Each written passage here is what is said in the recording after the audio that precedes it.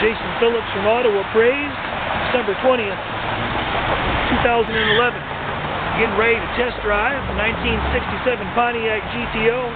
This is part 2 of a 2-part video. We're down in Clarkston, Michigan at Southern Motors today.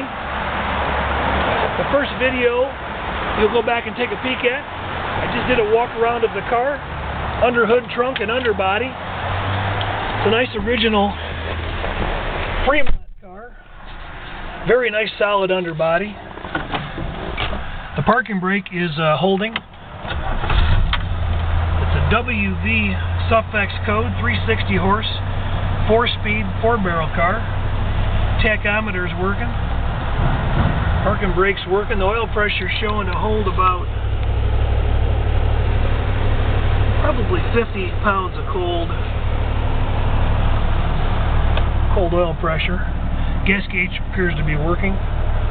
Wood grain all looks pretty nice in the car. I'm going to hand off the camera to my assistant. We're gonna get rolling.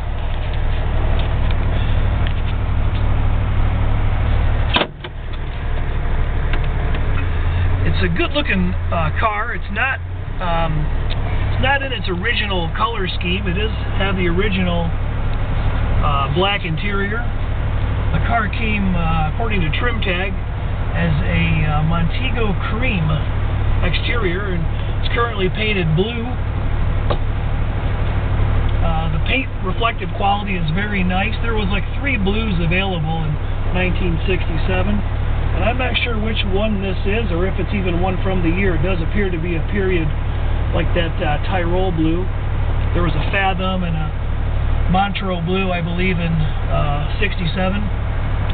There was even a turquoise, a Mariner turquoise in 67, but it's definitely not turquoise. It's got the correct style Muncie transmission, 3885010 case. Date code indicates it's a 67 trans. The rear end has a late 66 cast date, and this was a October 66 built car.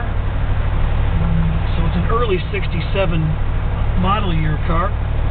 The engine cast number in the back indicates it was a J36. So it's again a late cast block in 1966. First to second to third. Car's got nice acceleration. Speedometer does not appear to be operating at this time, so it's showing 60,958 miles, and that's not turning obviously either. I'm going to take my hands off the wheel if you'll spin the camera over here. I'm going to guess we're doing about 50 miles an hour, maybe 55. Hands off the wheel right now, and go ahead and point out the windshield, Jay. Car appears to be tracking pretty straight. No real pulling noted. I'm going to stab the brakes here. Hold on, okay? It's a 4-wheel drum brake car. The way they were set up. I'm going to stab them again here, Jay. Be aware. Hands off the wheel again. Let's see what's going on. Got a slight pull to the left. Kind of pulls me towards the line, as you can see.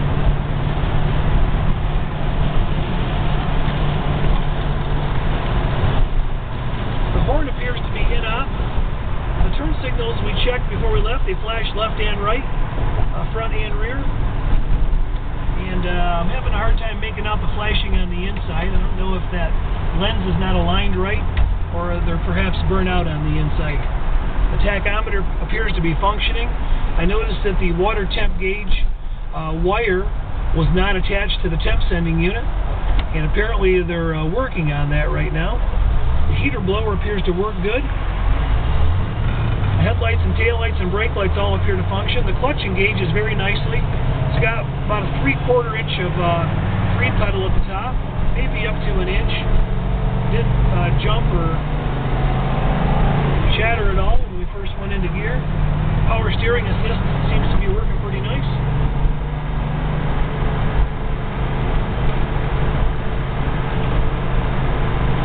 Power brakes are working as they should, other than that slight pull to the left. We're going to need the heat heat today, because it is cold. It's probably about 25 degrees here in Michigan, would you say? Yep.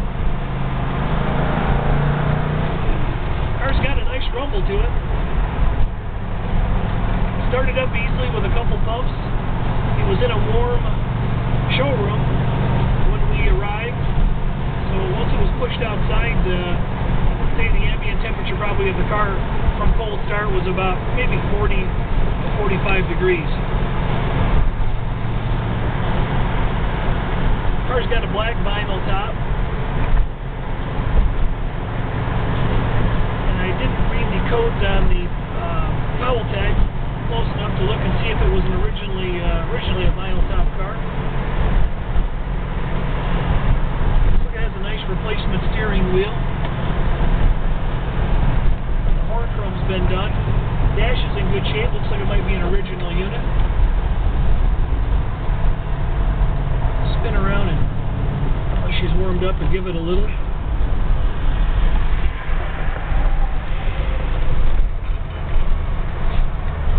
Transmission seems to shift in and out of gear freely, no binding in the linkage.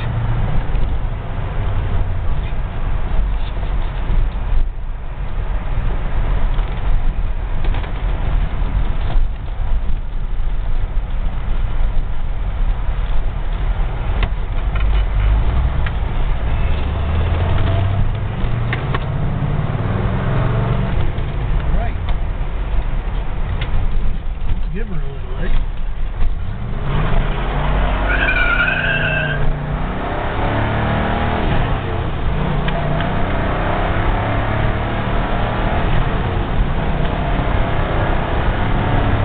She wants to run.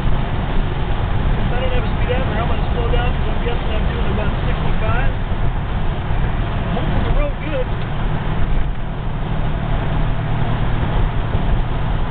Yeah, she definitely wants to run. Good running, nice driving 67 GTO. Certainly period correct components. Very nice looking Survivor interior with no vinyl updates. Good solid original body with a little bit of filler, but pretty good magnetic adhesion throughout. Nice solid original frame. Pretty well detailed trunk and underhood compartment.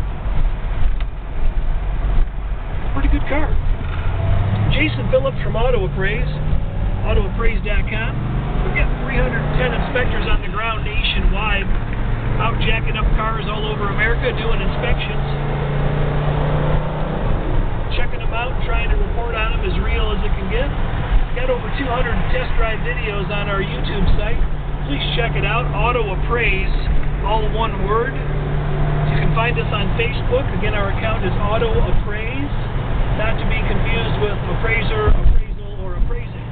Just Appraise. Make sure you get to the right place. Let us know if we can do an inspection for you sometime. Thanks for watching. Happy holidays.